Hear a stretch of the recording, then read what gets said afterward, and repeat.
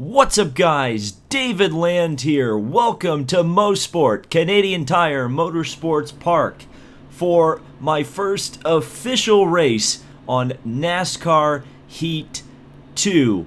I am so excited for this. We are doing a 3-stage race here, a 17% or 13% race here at Mosport, aka Canadian Tire Motorsports Park, like I said earlier. It's kind of a tomato pronunciation on whether or not you want to use the original name of the track or the current sponsored name of the track. But as you can see, we're running the Camping World trucks because that's the only series currently you can run at Mosport.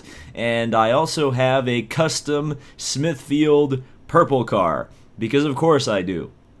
This is a race-only race, so we aren't doing any qualifying. I did a qualifying session, and then I qualified last, so I figured why not qualify last anyway and just start from the back and see how far we can move up the field. The AI are 105%, no assists, and I'm running on a controller. So let's get to it, racing at Mosport. Okay, so it is going to be interesting to see how the stages affect the racing. In my first impression stream last night, I didn't do any stage racing, so we're gonna have to see how this goes. Spencer Boyd, I think that's his name, slowed me down quite a bit there into turn number 1, and now Ross Chastain going very slow. So a lot of guys kind of going slow here. Ooh. And that will be my that's one of my big complaints with the as we spin out Ross Chastain, just completely spin him out. That's one of my big complaints, is 105% AI difficulty seems to only apply to qualifying. And when you get into the race, they kind of fall down a little bit. They're not quite as challenging as they are in qualifying. Here we go, down into Moss Corner, named for the designer of it, or partial designer of it, Sterling Moss. Sir Sterling Moss. There's a lot of racing history at this track. I believe it did host the Canadian Grand Prix in F1. Of course, more recently you had like the American Le Mans series that ran here. Tudor United Sports Car runs here currently. Trans Am. I think IndyCar did a race here in the 70s. Maybe I'm thinking of that wrong. But certainly a lot of Can-Am, the Can-Am series. So a lot of racing history here, and obviously the truck series has been going here since I think about 2013. So it's pretty cool. It's cool to have this track in the game. One of several new road courses added. So let's see if we can get an update. Okay, so only a 2-lap stage to start out the race. I'm also doing 4 times, I think I'm on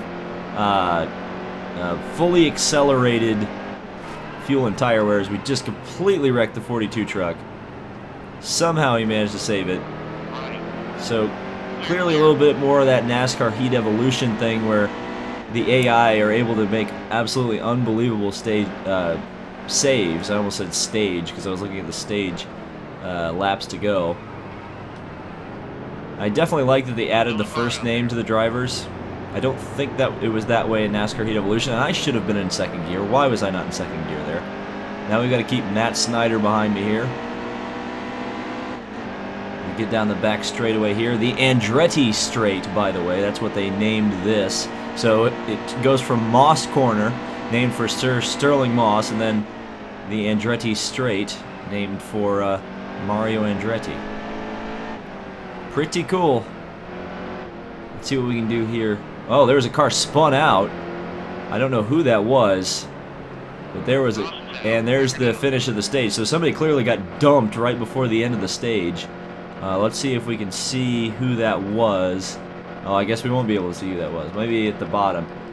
Ben Rhodes was the guy who got spun. So let's pit now. Let's pit at the first stage, and then we won't have to pit again. Okay, so pretty much everybody else pitted, so we're right back to 20th. I did repair the damage, but interestingly enough, when you repair damage in this game, it doesn't actually repair the visual damage, which is a good feature, because it was kind of silly how you could just absolutely destroy your car and then go right back to racing hard, or with a fresh looking car every single time.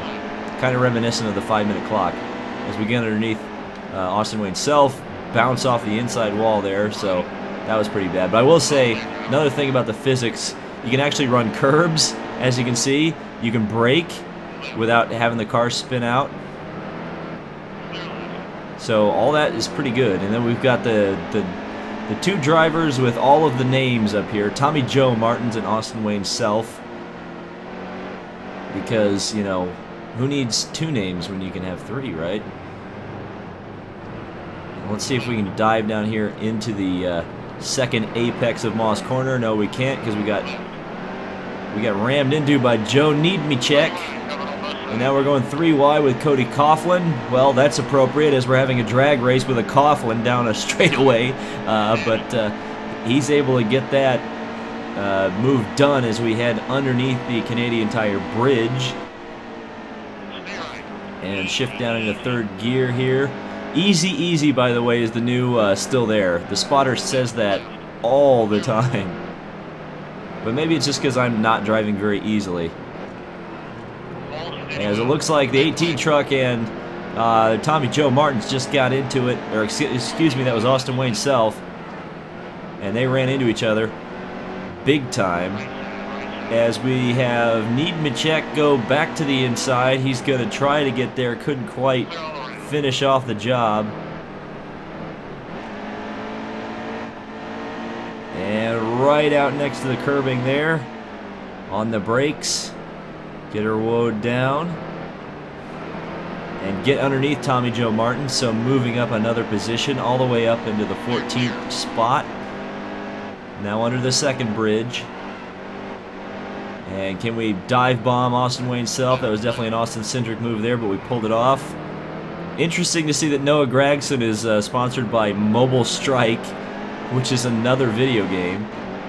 Now obviously they can't have Ty Majeski's iRacing car because that's a direct competitor, as silly as that sounds to say, to this NASCAR Heat 2, so they can't put that in the game. But Mobile Strike, sure, why not?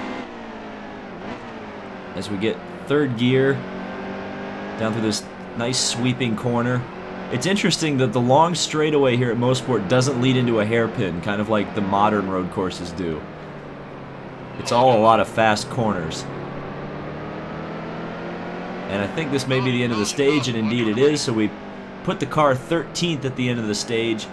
Let's see, can we see the victor of the stage? Regan Smith won. So we got 4 laps of fuel, 4 laps to go, so we will not need to pit, and it doesn't look like anybody else is going to go for the fresh tires. So there you go. But Ben Rhodes, 5 laps down, not a good start to the NASCAR Heat season for him, and it looks like I'm not even going to get the choice to advance the game myself. So Noah Gragson, Travis Quaffle, Todd Gilliland, Grant Enfinger. The car is immediately ahead of us. Let's see what we can do here as we get back to the racing. And we got to try to battle with Austin Wayne Self there. What's cool is when you come back to the restarts, you hear the crowd cheer a little bit. I'm pretty sure I'm not making that up. I'm pretty sure I'm hearing that. And now to the outside of Grant Enfinger, 3 wide with Travis Quaffle. And now behind J.J. Yaley. And I think that's Cindric. Yeah, it is Cindric, so we got to be careful here. We know what happens when you're around Austin Cindric near the end of a race here. But we gave him a little bit of a love tap there.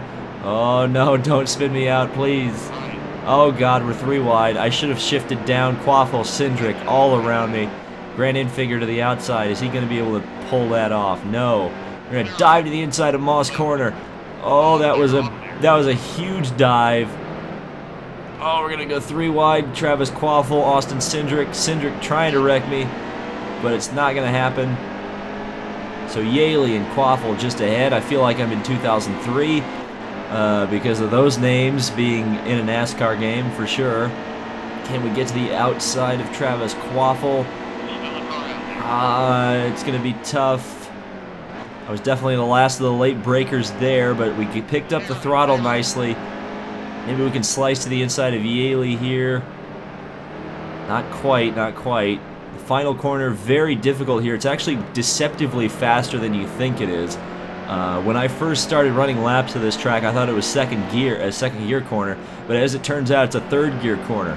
You in fact never really shift up into fourth until you get all the way up here, just under the bridge, and I was going so slow after turn one that I didn't need to. As I slam into the inside wall, damage the car just a little bit, you can see the thing is bowed out quite a bit on the side of the truck. I think I said car.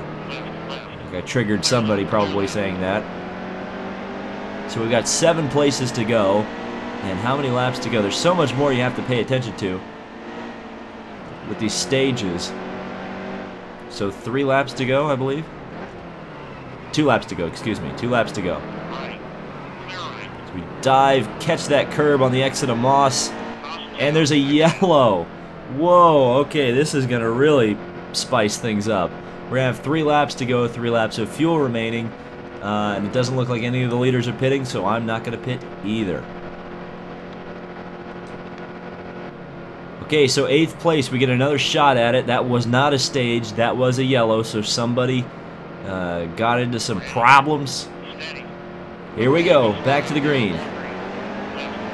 And Crafton did not get a good start that time. He's going to fall back, and he actually screwed Yaley there. So TJ Bell just ahead. 2 laps remaining in the race. Can we get to the inside of TJ Bell? Yes, we can. Or Christopher Bell. Why did I say TJ Bell? That's a different driver. Oh dear. I've screwed everything up. I should have remembered that because Christopher Bell's a guy who just absolutely went nuts that one year at Daytona and flipped over several times. So John Hunter Nemechek, another guy, or Nemechek, is, who is that, Eli Gold, I always say? John Hunter Nemechek. Oh god. Oh no. Oh! Oh no. What happened there? Oh my god. Well, we gotta pit because that is way too much damage to not pit.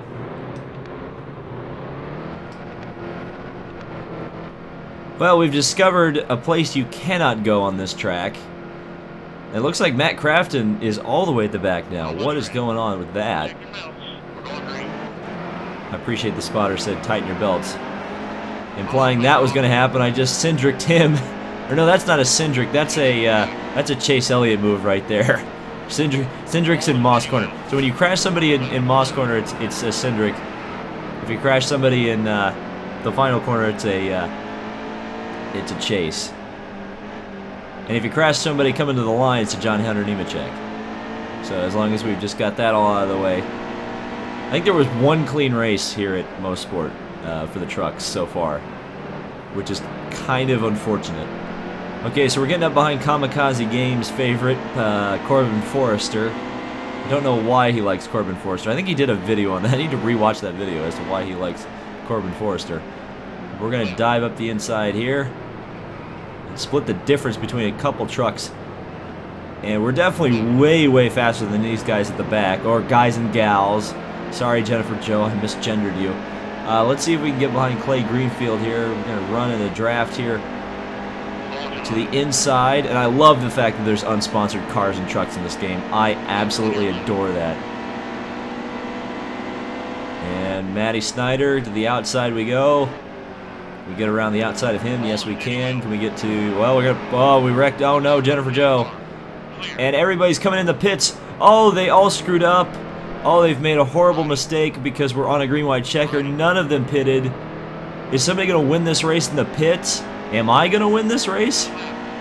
We've got 1 lap to go. There are 4 cars out in front. Actually, 2 cars. Regan Smith and Chase Briscoe. But neither of those guys pitted.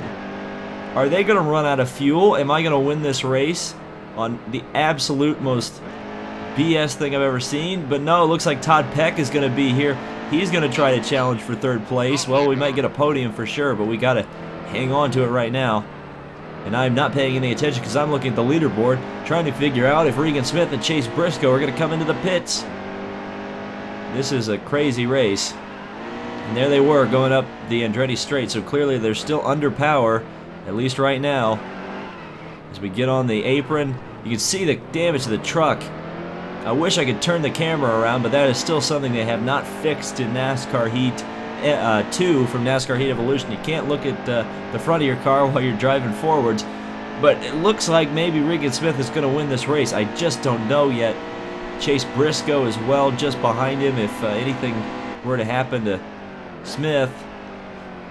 As we downshift into third, we're definitely pulling very far away from Austin Hill and Todd Peck. Well, I think maybe it's possible that Regan Smith won this race while coming into the pits, but it doesn't matter. We're going to take third, a very unlikely third, but third nonetheless here at Mosport in our first stage race.